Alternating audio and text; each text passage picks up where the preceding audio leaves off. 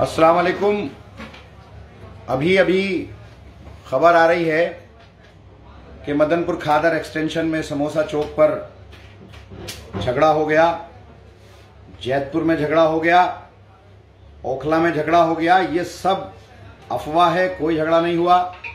मेरी तमाम लोगों से बात हुई है, वहां सीनियर अफसरान मौजूद हैं, डीसीपी मौजूद हैं, एसीपी मौजूद हैं। आप अफवाहों से बचे।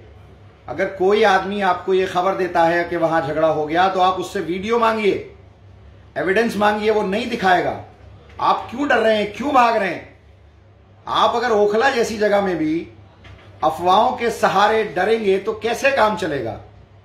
हिम्मत से डटिए, मुकाबला करिए, डर का मुकाबला करिए, अमन का। आप क्या डर रहे हैं?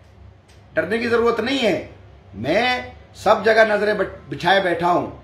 जैतपुर में खुद होकर आया, समोसा चौक पे अभी मैंने बात की। डरने की जरूरत नहीं है, अफवाह की जरूरत नहीं है। अफवाह से बचिए। लोग सड़कों पे भाग रहे हैं, लोग इधर दौड़ रहे हैं। अफवाह से ही तो झगड़ा बढ़ता है।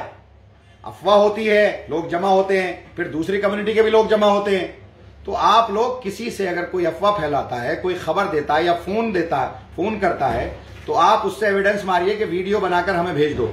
सच्चाई सामने आ जाएगी। सब अफवाह है, किसी किस्म का कहीं भी कोई झगड़ा नहीं हुआ। आप लोग मुतमईन रहिए, इत्मीनान से रहिए। आप लोग यकीन करिए कि हम लोग पूरी तरह से जागे हुए हैं। प्रशासन आपके साथ खड़ा है, हम साथ खड़े हैं। शुक्रिया।